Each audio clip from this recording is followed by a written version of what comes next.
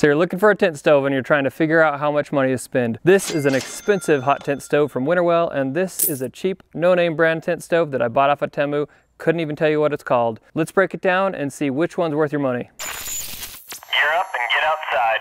So I paid $118 for this inexpensive tent stove on Temu. And actually I did a whole video on that if you want to go watch it later. This doesn't have a name brand. I don't know what to call it. There were a bunch of different sellers of the same stove on Temu, and I've even seen what looks like the exact same stove on Amazon. I'll try to include links below to what I think is the same stove. This is the Winnerwell Nomad View large stove. So this is a very nice high quality stove. While the list price on this stove is $499.99, I did get it for free. Winnerwell sent this to me to try out and see how I like it. There were no strings attached, no content promised, and no money changed hands. So they are not a sponsor of the channel, but I did get this for free. I have noticed on Winnerwell, their pricing is pretty consistent. They might go on sale occasionally, or you might get a discount buying direct from them online, but you're not gonna see a whole lot of fluctuation in that price point. This stove, however, I've seen priced all over the place. I've seen it as low as $100 and up to as much as $200. In fact, today when I looked up the current price of this from the same seller I got it from, it was $151.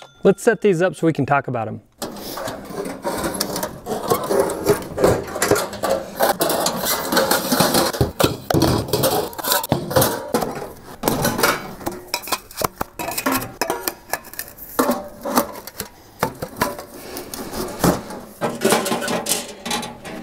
All right, now that we got these all set up, I will say they both are pretty easy to set up and go pretty similarly. They even have similar styles of feet. So now I want to just talk about a few features. Neither of them are foldable stoves, so they are as big as you saw them in the beginning of the video when you store them. So they take up a little bit of space, but not an enormous amount. They can easily fit in a pickup or a car or on the shelf in your garage. They use rivets and not screws on these feet, which just means you're kind of stuck with what you got unless you want to pull those out someday and replace it with a screw. I've also noticed that over time, as these have gotten a bit dirty, it just is a little bit harder to pry open and close. Compare that to that Woodlander stove that just has excellent feet for a tent stove, and I wish they were all that way, but they're not. They're both very stable. You know, they stand up very stable on their own, but the Nomad is exceptionally stable. This stovepipe is a much larger diameter. It's a 3.5-inch stovepipe. It doesn't blow around as much in the wind, and even if it does, you have guy line hooks at the top. This one doesn't have any natural place to attach guy lines, and it's just the pipe itself, and it's kind of flimsy, and the fitting down here at the base of the stove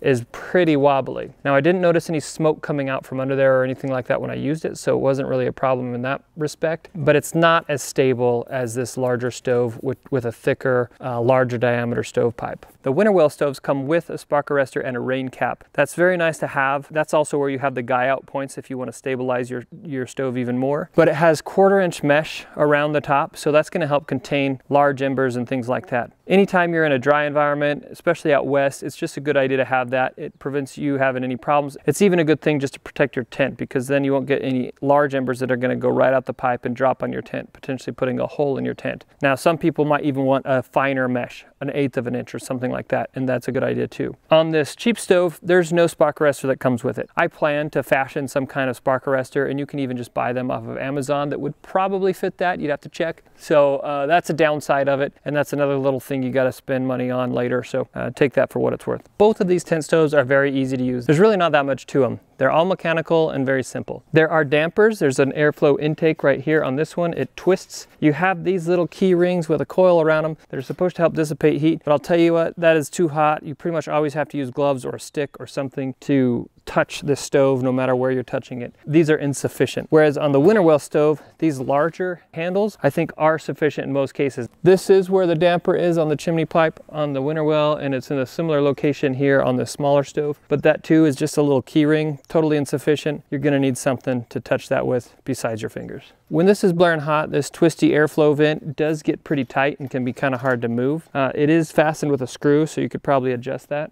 I have noticed on both of these stoves when they were brand new that the first time you burn them, some of those nuts and bolts that are fastening things together get really, really tight. So you're gonna either need a little bit of lubrication or you're gonna wanna loosen them up just a tad. But maybe those were just mine, and maybe they're not all that way. When you open the door on either one of these, you'll notice they both have what a lot of people call a false bottom, or they have a grate on there. And that's what you're gonna build your fire on top of. The nice thing about that, it just helps your fire burn more efficiently. And then especially if you're burning like kind of a dirtier wood or a soft wood that doesn't burn as clean as say a really dry hardwood, then a lot of your ash and stuff is gonna pile up on the bottom. It just keeps the airflow going even when you got gunk in there, right? And you got one of those in here too. It's very small and very simple in here. There's no ledges on the side. It's just that grate itself.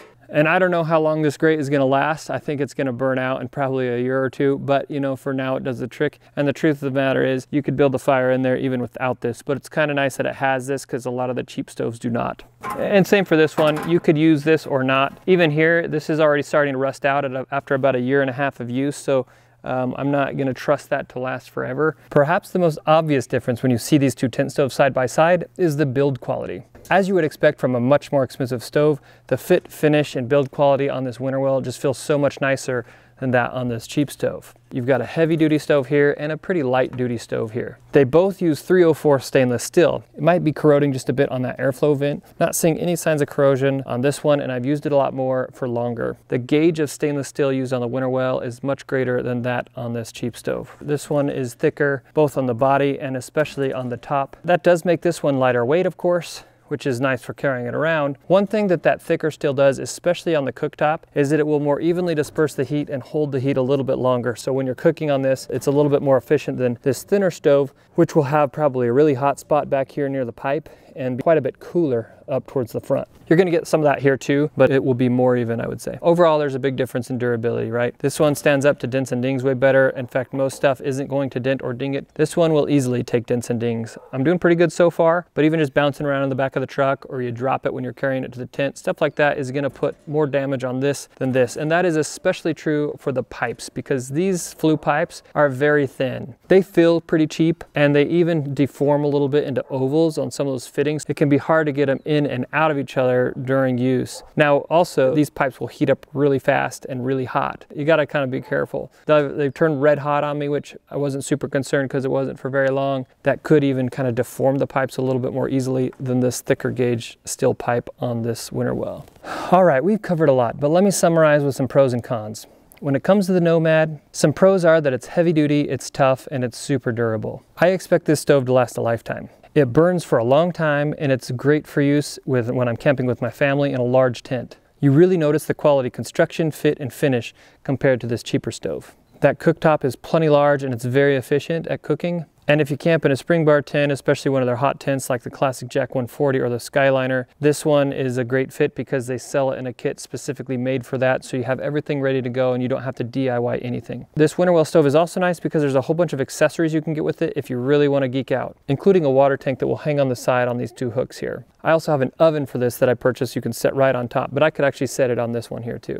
The view feature with this extra glass really lets out a lot of light and some extra radiant heat, which just feels really nice and makes for an awesome ambiance in the tent. Now, this cheap stove I got off of Temu also has a lot of nice features about it. And one of the main things I like about it is that it has a decent value. Even though it's not as nice of materials or as thick or heavy duty as this Winnerwell, it really fits the price point in my opinion. You feel like you're getting what you paid for. The functionality is there. This will do 60% of what this does. And there's plenty of scenarios where I wouldn't want to use this big stove. I'd rather use this one. Overall, this stove does the job 60% of the time or more. And it's useful in a wide variety of hot tent situations and applications. Plus, I like the lightweight, and in my experience, it burns very efficiently. While everything might not be of the highest quality, it has all the necessary features for a decently functioning hot tent stove. Now, how about the cons? One of the main cons of the Nomad stove is those legs. While they're functional and I like the height and it provides enough stability, the way they fold in and out is really annoying. It also has pretty sharp edges.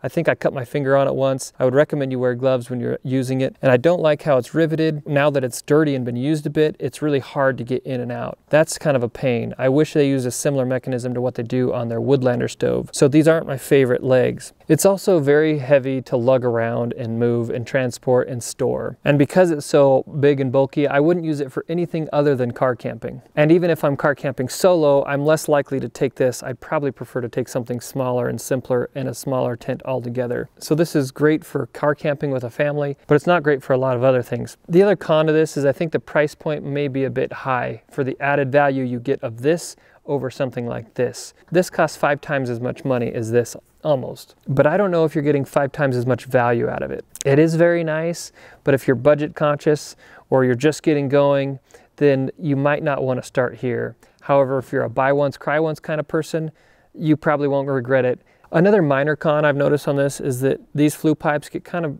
pretty tricky to put together and take apart. So after you've used it a few times, it's going to require a lot of cleaning to keep that smooth going in and out. Otherwise, you get a lot of wobbling going on, and even right here I can see it. It's not fully seated.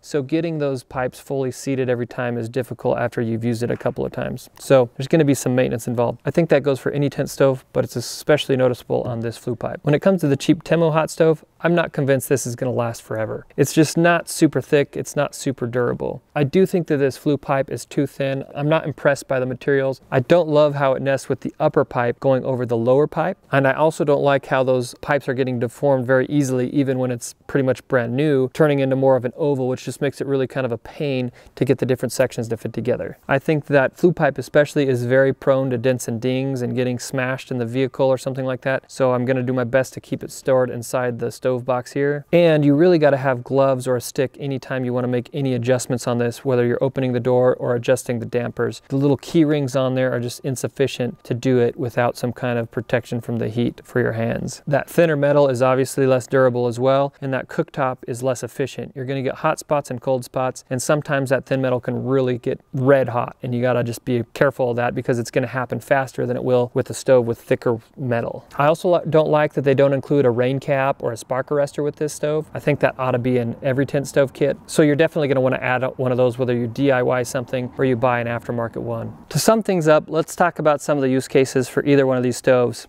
I think the Nomad is best for family camping in a large tent. It sits nice and low to the ground for a big stove, which is great for when you have people sleeping on the ground. I think this portable wood stove also would work well in a tiny house, or maybe even a van, or an old RV, or a dry cabin, or a yurt, some glamping situation. Now make sure you check the codes and make sure it's okay and do it safe, and you got to have everything vented properly and all that good stuff if you're going to put it in some kind of semi-permanent installation like that. But this is something I could envision using in a situation like that, especially for some kind of bell tent in a glamping situation. Now, I think this cheap little stove here is best for small to medium-sized tents. I think it's very comfortable for up to 4 sleepers, even if you're in like a 6-man tent. Going over that, you might be looking for probably more real estate, more room inside the tent anyway. And if you're doing that, you might want a bigger stove. This works great in our 10-foot by 14-foot tent, but I think this smaller stove is still best for car camping. It's really not built for backpacking. It doesn't collapse down. It's a solid box all the time, but it makes it very convenient to set up and use, and all those flue pipes store inside of it, so it's pretty self-contained.